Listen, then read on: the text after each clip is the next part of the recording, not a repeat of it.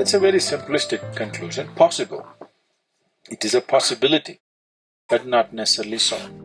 Genius means… the word genius comes from the word genesis, a genu, means creation or creativity or the source of creation.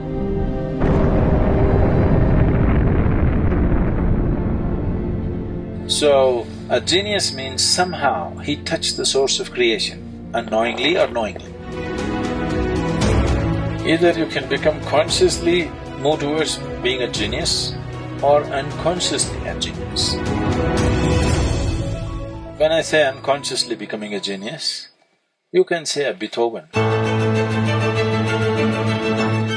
He's an unconscious genius, he doesn't know why he's a musician, but he is deaf of hearing, but still music flows because you don't become a musician because you have a great voice, because you have a great sense of hearing. That's how you become a musician. So somebody who cannot even hear becomes a musician. This is an unconscious genius. Maybe because he could not hear the normal sounds, he paid attention to something else.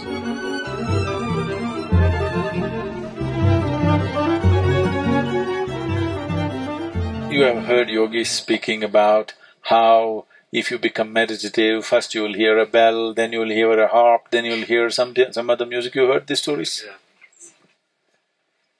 So, because everything was… he's tone deaf, he cannot hear any external sound, maybe he started listening to something else and sounds formed themselves into whatever, became a great musician. So this is an unconscious genius, probably. We cannot make the judgment, probably. But you never know, maybe he was conscious.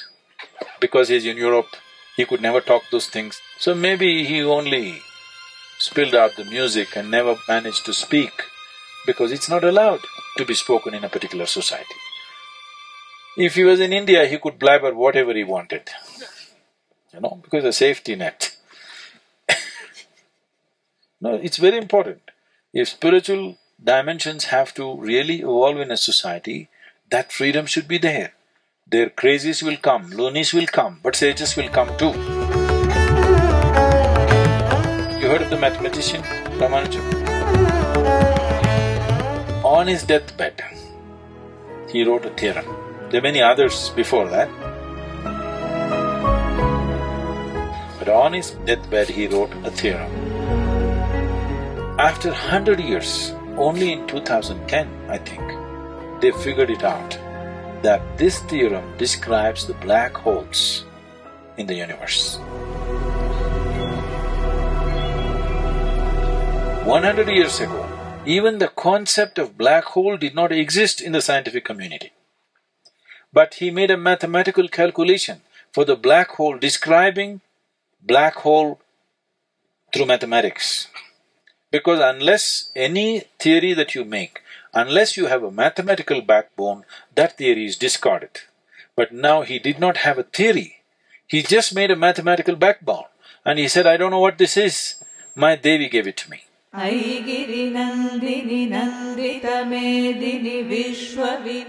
Like in yoga center we have a linga bhairavi, like this sun deity consecrated window into the creation.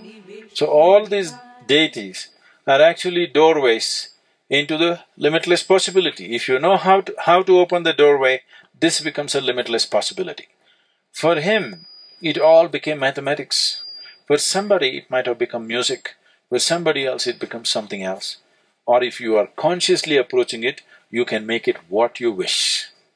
Whatever you wish, you can make out of it. Unconsciously, if you get there, it may become one dimension of the universe. So mathematics did not get invented in your classroom. Do not curse your math teacher. It is the nature of the universe.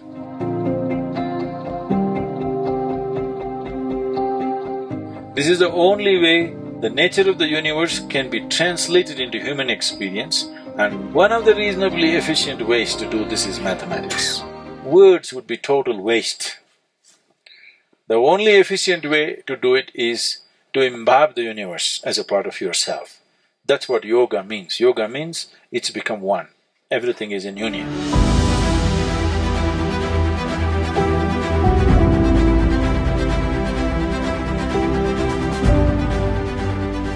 That's the only way you can truly know it. Mathematics is a reasonably good way to interpret it.